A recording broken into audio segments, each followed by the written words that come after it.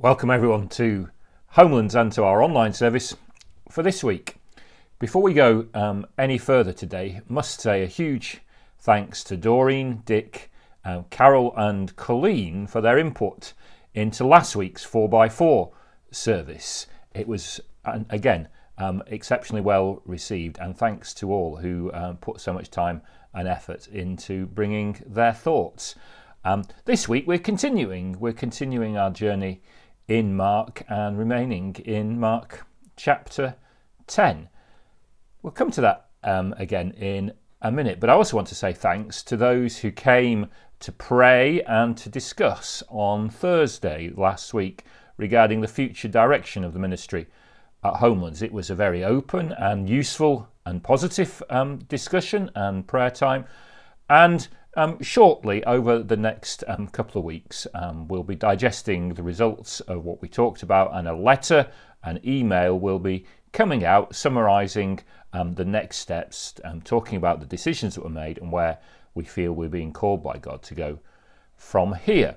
So exciting times, and do look out for that, and do continue to pray and discuss as we discern together the call on our lives as God's church in this place at this time, a missional community for and of the people of Homelands.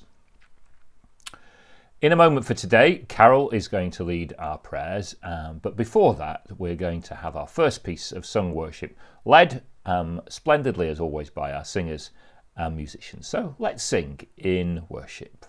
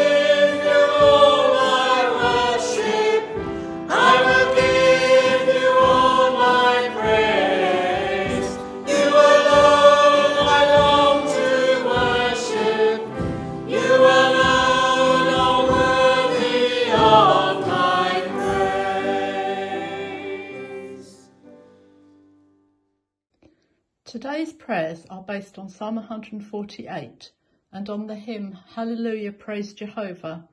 I'll read part of the hymn and then pray around it. So let's pray together. Hallelujah, praise Jehovah. From the heavens praise his name. Praise Jehovah in the highest. All his angels praise proclaim. All the hosts together praise him, sun and moon and stars on high. Praise him, O you heaven of heavens, and you floods above the sky. Let them praises bring Jehovah, for his name alone is high, and his glory is exalted far above the earth and sky. Lord, we praise you that you are such an almighty God, that you are the highest, that you are in heaven, And we marvel that the angels, even now, are proclaiming your praise, and we join our praise with them. You are such an amazing God. Even the sun, the moon, and the stars are praising you. As the sun shines and the moon reflects, and as the stars twinkle in the sky, they're reflecting your glory and praising your holy name, and we join in praising you with them. Even the floods above the sky, the rain clouds, the storms, the lightning, the thunder, they all praise you. Father, we join together today to praise your holy name. Let them praises give Jehovah. They were made at his command. Then forever he established, his decree shall ever stand. From the earth, O praise Jehovah, all you seas, you monsters all, fire and hail and snow and vapours, stormy winds that hear him call. Let them praises give Jehovah, for his name alone is high, and his glory is exalted, far above the earth and sky. Lord, as we consider the sea and all the fish that live in it, the whales, the sharks, all praising you as they continue on their mysterious journeys through the deeps. Father, the weather, the snow, the ice, the hail, they're all praising you. Even the hurricanes have to obey your commands. Oh Lord, you are so majestic, and we praise you with them today. And Lord, we think of the mountains and hills. When we go on holiday, we see such amazing sights. And Lord, the mountains are full of your glory, and we praise you with them. And Lord, we praise you as at this time of harvest, as we look in the orchards and as we see the crops being gathered, and we see the trees as they shed their leaves this autumn. And in doing so, they are praising you. And Lord, we want today to add our praises with them. We praise you because you are such an amazing God.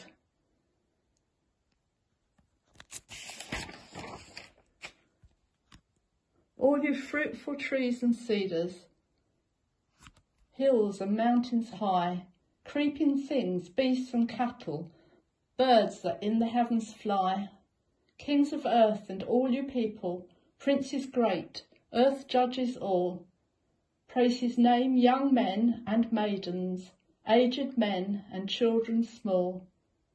Let them praises give Jehovah, for his name alone is high, and his glory is exalted, far above the earth and sky. Lord, it's just amazing to be able to praise you with all the peoples on this earth. Lord, on this Sunday, we know that people are praising you from every continent on this planet, and we join our praises with them.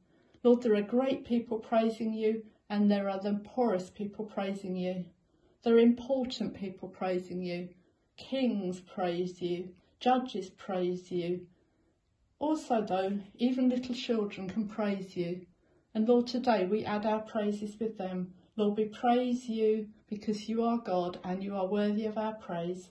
And we bring you our prayers now in the name of Jesus. Praise the Lord. Alleluia. Amen. Well, thank you, Carol, for leading us in prayer, and to everyone involved in our service this week. As I said before, we are continuing our journey in Mark's Gospel, and we've looked at various passages through the lens of questions and of statements.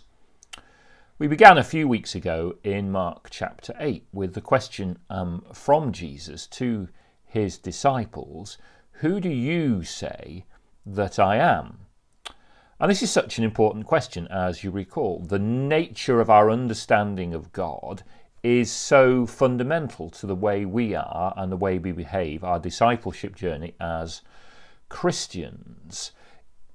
What is important to us is consciously or subconsciously driven by what we understand about God. If God is a God of mission, then we want to be missional. We want to be focused on those outside. If we see God primarily as the object of our worship, then we might focus more on the internal stuff, on coming together and worshipping individually and corporately. And we've kind of teased out some of those questions. And even in our discussions this week and ongoing about the future, these things return. So it's a really important question. Who do you say that I am?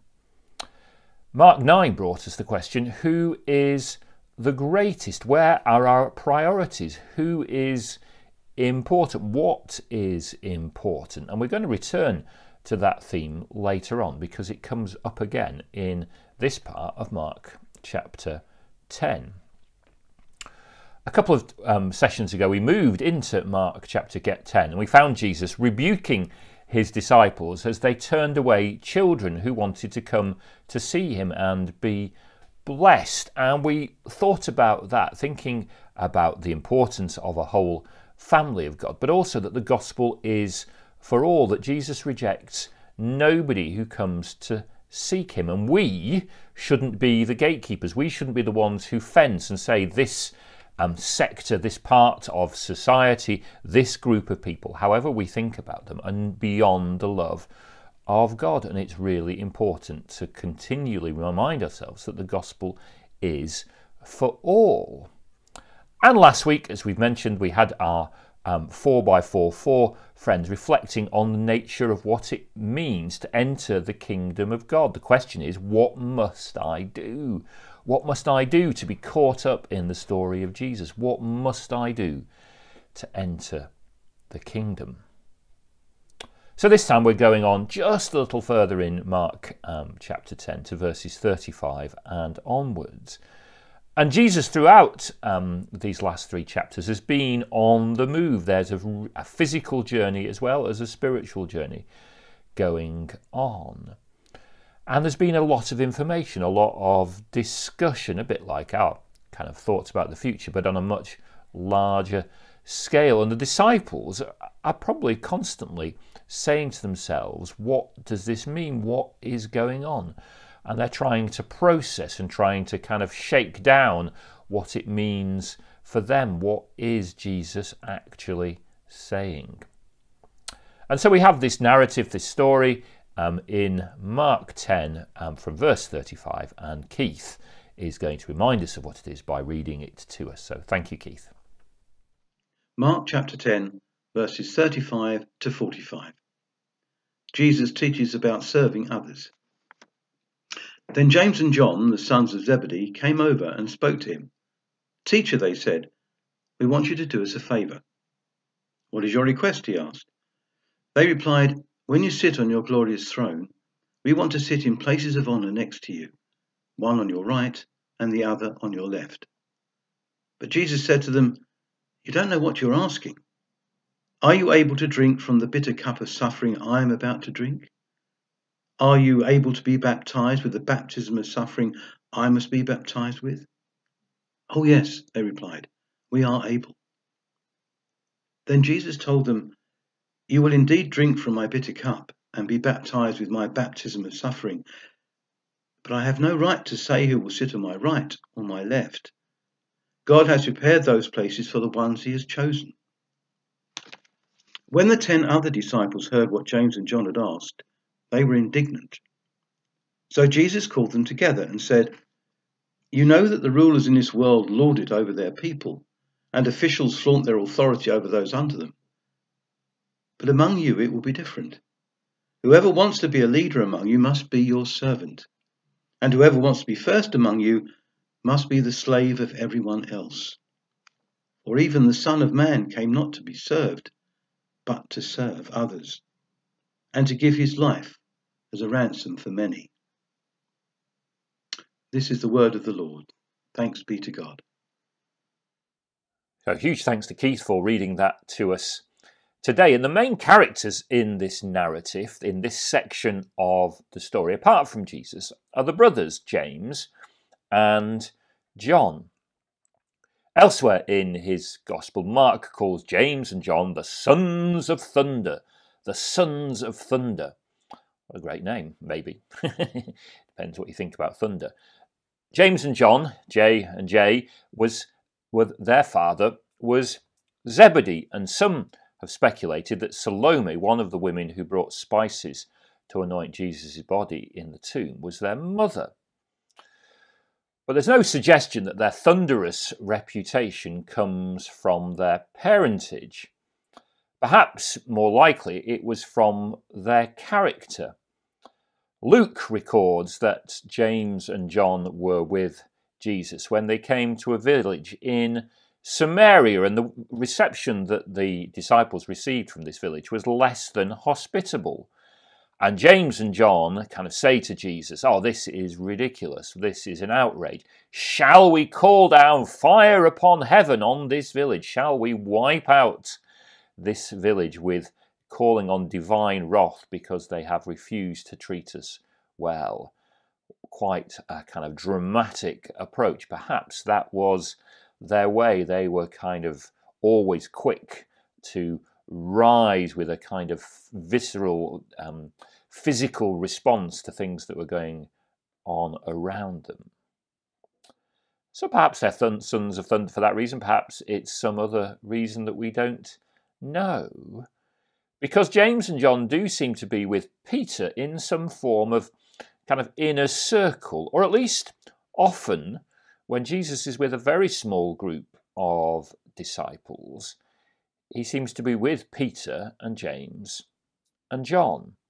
And we can think of a number of occasions in Scripture when Peter and James and John are together, apparently alone with Jesus. So perhaps for that reason, they see that something is building. The journey to Jerusalem, the physical and spiritual journey to Jerusalem, is growing in momentum. And there's an opportunity to get in early, to get in on the bottom step, the bottom rung of the ladder, and they call shotgun.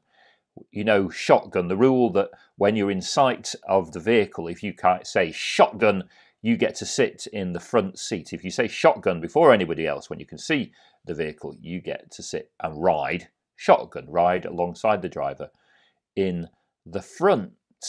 And so they say, "Oh, Jesus, when we get to heaven, I don't think anybody else has asked you this yet, so maybe we're the first to ask, we can get in early. Can we be the ones who sit on your left and on your right, kind of be up there with you, just one step below you?" And Jesus hears them, and perhaps he knows the question is coming, and he kind of says, well, you know, it's stringing them along, but perhaps seriously says, well, if you want to, but can you do the things that I'm going to do, really, boys? Do you know the road of bitterness and suffering that I'm going to go through? If you can do that, then maybe we'll consider it. Perhaps he's being serious. Perhaps he's just kind of playing them along because he knows their character. And James and John, the J&J boys, the Thunder boys, say, yes, we can do it. We can do it. We are able. We are able. Come on, Jesus, set us a challenge. We can meet it.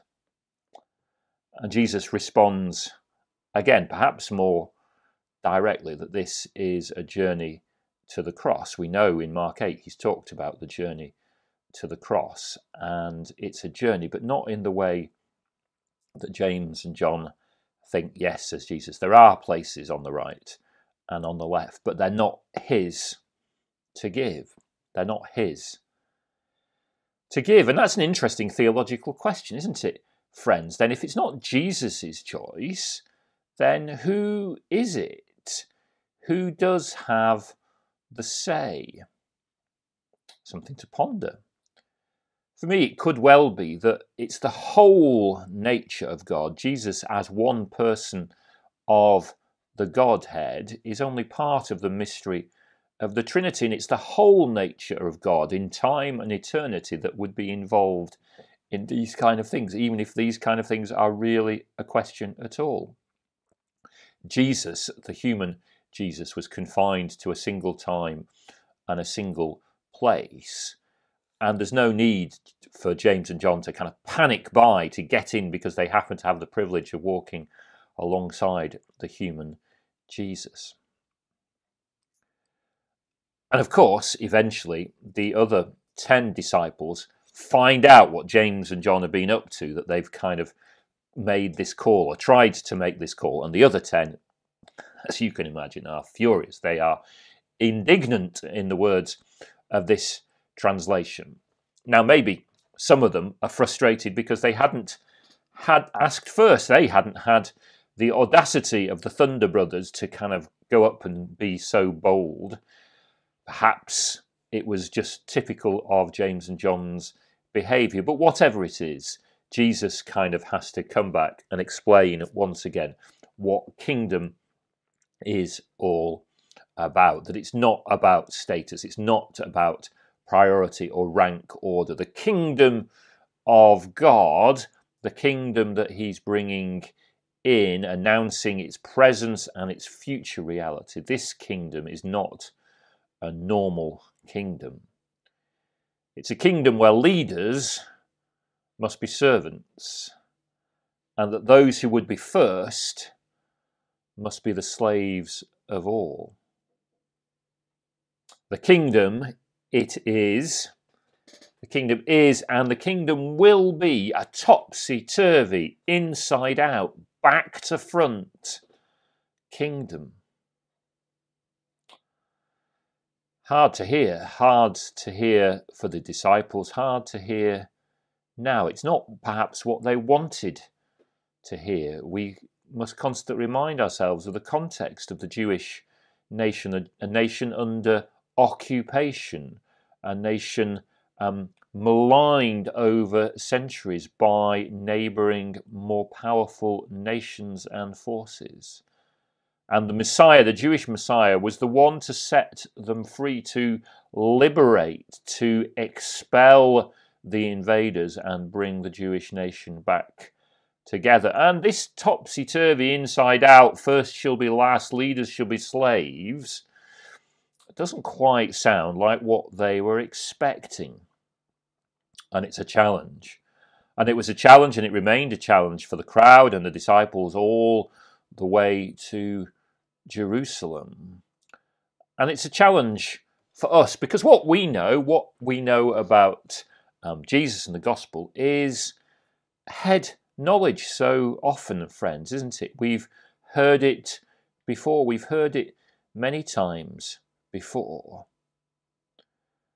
We know that the first shall be last and the last shall be first. But yet so often, as individuals and corporately as a church, our kind of instincts, our human instincts, drive us in another direction.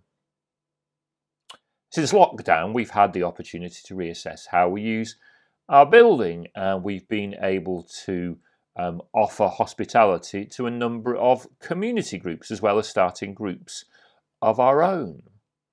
And it's very easy for us to say, oh, well, it should be us first. We should have priority. We shouldn't actually allow anybody from the outside into our building, or we should be very, very careful about doing it because we need it for ourselves. And there's a wisdom and a truth in that, in so much as it's an opportunity. Our building is an asset and we need to use it. But yet we need to consider how much we need to let others go first in using the things that we can offer to the community. We must serve the community. We're planted into the community. It's not about us first. It's about service and being there for others. We've recently put some recycling bins out in our bin store and partnered with the Tendring Primary Recycling Scheme. And this week we were able to empty 3 wheelie bins for the first time, full of recycling, 3 wheelie bins that aren't going to go into landfill. And that was very, very successful. But unfortunately, not everything that was put in there was as clean and as neat and tidy as we would like. And therefore, those of us who were emptying the bins found ourselves kind of smelly and just in a little bit of an uncomfortable position, diving into bins and pulling out things that had been disposed of in a less than ideal way. And it's an act of service. It's a very kind of specific way to serve, but it's not an opportunity to complain. Yes, we hope that all who use the recycling bins put in things that are in the scheme and are clean and are in bread bags so that they can be easily separated. All of those good things, but it's an act of service.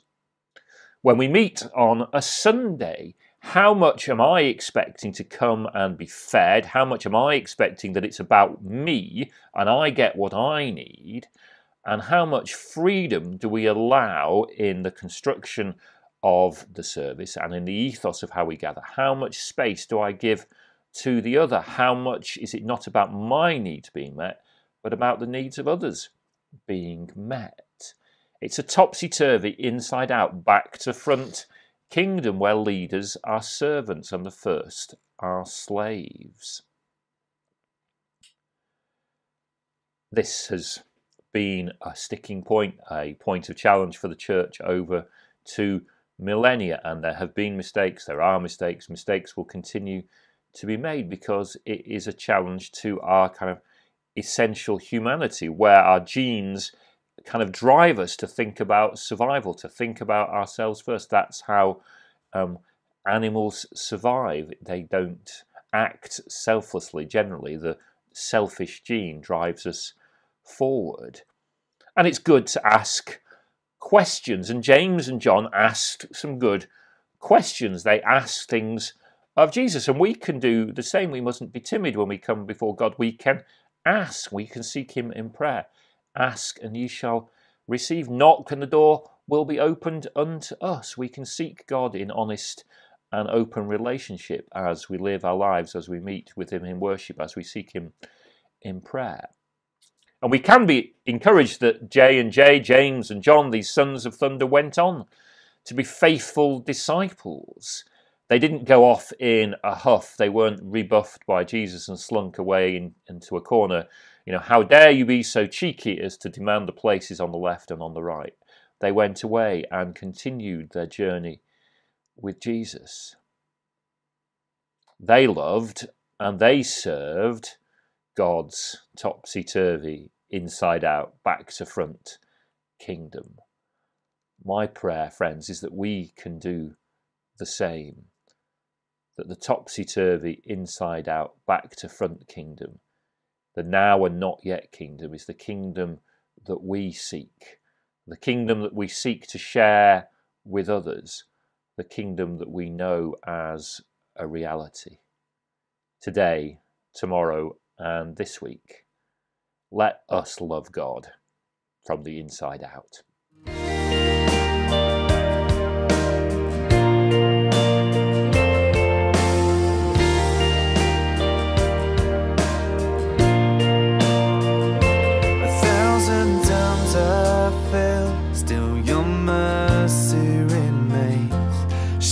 Stumble again, I'm caught in your grace everlasting.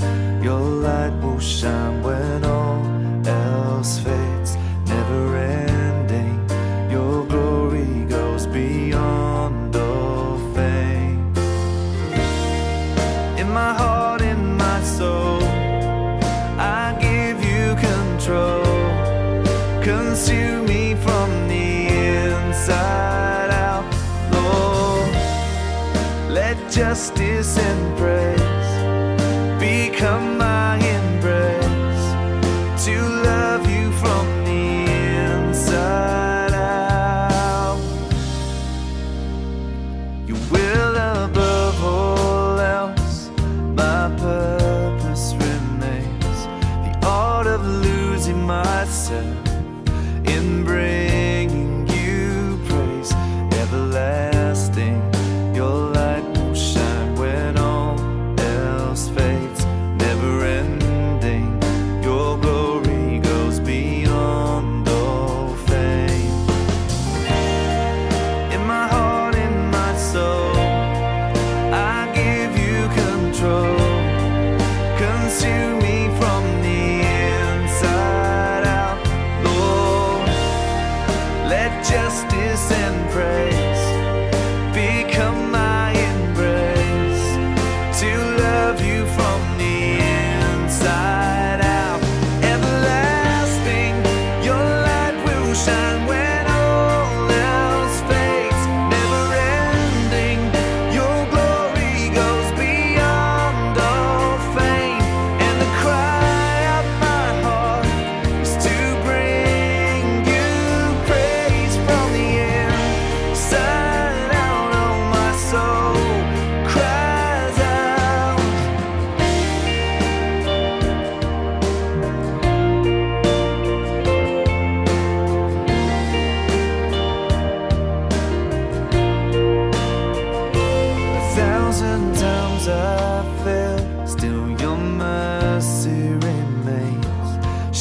I stumble again, I'm caught in your grace everlasting. Your light will shine when all else fades, never ending. Your glory goes beyond all fame. In my heart, in my soul, I give you control. Consume me from the inside out. Oh, let justice and praise become my embrace, to love you from the inside out. Everlasting, your light will shine when all else fades, never ending. Your glory goes beyond all fame, and the cry of my heart is to bring you praise from the inside out. Oh, my soul cries out.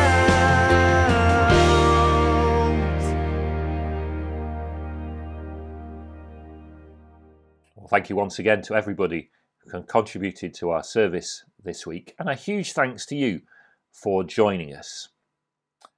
Our time together in this way is coming to an end. Let's pray a prayer of blessing as we go. Loving God, may we go now in the power of the Spirit, not to serve ourselves, but to serve others, not to seek glory for ourselves, but to seek the glory of God the Father, so that may all that we are and all that we do make him known through Jesus Christ our Lord. Amen. Hope to see you all again very soon. But for today, as ever, that is goodbye from me. Goodbye.